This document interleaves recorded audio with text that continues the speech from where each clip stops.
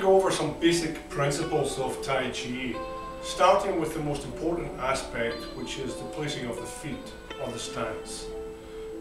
We've created here a little grid which lets you clearly see where the square is and where the central point is. So to begin with, we start shoulder distance apart.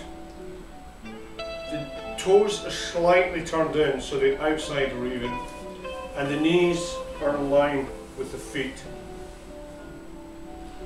From there, when we take a step, generally we would turn to the side, put the foot on the ground, shift the knee and the weight, raise the heel and step forward in a straight line here, the foot flat, followed by the knee joint, squaring up the pelvis, and then everything in this position.